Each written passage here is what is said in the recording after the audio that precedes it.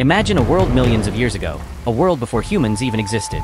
Every corner of the earth was filled with such dense moisture, dense forests, and oxygen that every living creature had grown many times its original size. This period is called the Carboniferous period. T was a time when giant creatures ruled the earth, and the most dangerous of them were the giant scorpions.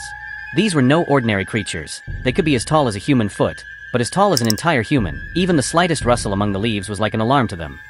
They sensed their environment so intimately that even a distant insect moving could tell their prey was nearing. This time, the oxygen content in the Earth's air was approximately 35%, almost double the level today. This was the reason why every living creature grew extraordinarily large. Trees grew on Earth that touched the sky. And the ground was so moist that every step threatened to sink in this humid, hot, and heavy air. Giant scorpions found their feet. He had created a world where his movements would stop the heartbeat of his prey.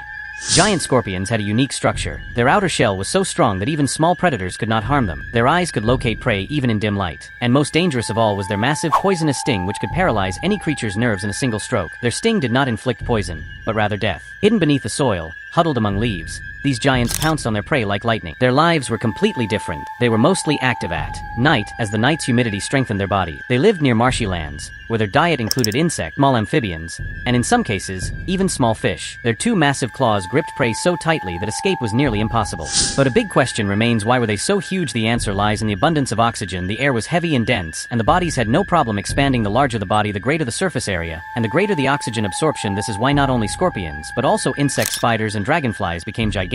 This was Earth's most remarkable biological event, when air transformed life into giant. Friends, if you want to watch the full video, the link is in the bio. You can watch it.